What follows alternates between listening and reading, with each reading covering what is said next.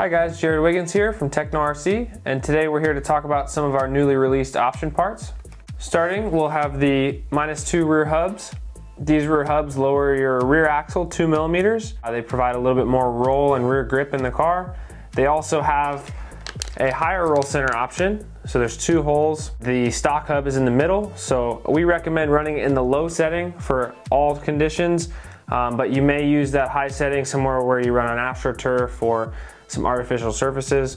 So these hubs lower your rear axle, give you a little more rear grip, and paired with that, we have a new rear gearbox that also lowers the diff 2 millimeters. You'll want to use these 2 parts together to keep all the driveline angle the same, but by lowering your driveline, they both will give you more consistent rear grip and an easier to drive car.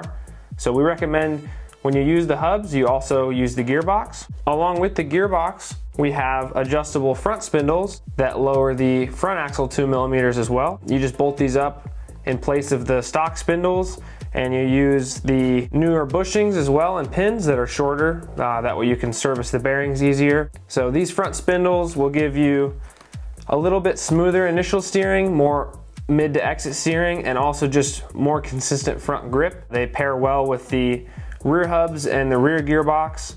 I wouldn't suggest using them without those. You kind of want to keep the balance of your car the same by lowering both the front and rear axles. When you do use those, you'll want to go back and get another one of the gearboxes to use in the front as well, just to keep all the driveline angle the same and the balance like the car was before, just adding more grip.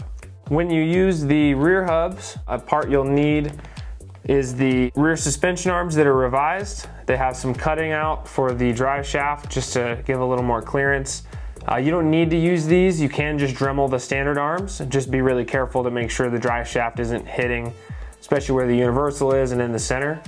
But just for ease of use, we revised the rear arms, that way they just bolt right up with the rear hubs and gearbox, and you don't have to worry about any sanding or dremeling. The last part to go with these are the rear bulkhead covers. The stock covers, they don't have any holes in them, so with the diff a little bit lower, it hangs down just a little, so there's a cutout for the nitro and electric side. You can also, just like the arms, slot your diff covers and do this to your stock ones, but these ones are already ready to go. One final note, if you are using these parts on the Nitro Buggy, just the Nitro Buggy has this. Since the chassis is a little thinner than the other cars, you're gonna wanna give a little bit of clearance on the gear side where the cutout is underneath the diff.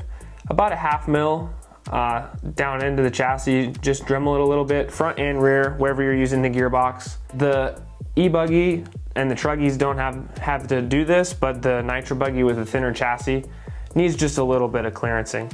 All the chassis now that you purchase through our website and soon to be with our dealers will have those cutouts revised in them, but for now, with your existing chassis, just give it a little bit of clearancing underneath those gears. The last few parts we have are new lightweight shock towers. They came out a little bit before our other gearboxes. Starting out, we have the lightweight front buggy tower. As you can see, it's got cutouts in it, and we eliminated some of the roll center options and one shock tower location to cut some weight.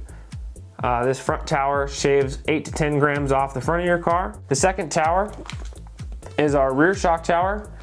Same thing, it's got some lightning cuts in it, as well as getting rid of one set of camber link holes and the short shock position holes, as we don't really use the short shocks anymore. We like the long ones for all the 2.1 cars. And it's also 1 millimeter thinner.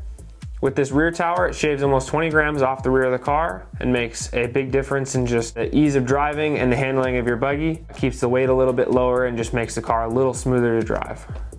The final 2 parts are the lightweight towers for the Truggy. The front tower, as you can see, these look a little bit more dramatic. They have a cut down in the middle. They eliminate the old standard body mount holes, and now they're designed to run our new style buggy bodies to shave some weight, and they look cooler as well. They have slightly different shock location and camber link locations, and where we recommend on the truck front is 1 hole from stood up on the front tower and the inner middle camber link hole. For the rear tower, Same thing, it's got a little different profile to it, and the camber link and shock tower holes are also adjusted. To start off, we recommend using one from the furthest in hole for the shock mount, as well as one from the bottom on the camber link holes in the inside position. Everything else should line up nicely. The heights of the shocks, everything stays the same. These just shave a significant weight amount off of your cars and make them easier to drive and look a little nicer. Thanks for checking out this video about all of our new option parts. You can view them on our website at www.technorc.com, and we hope to see you at the track.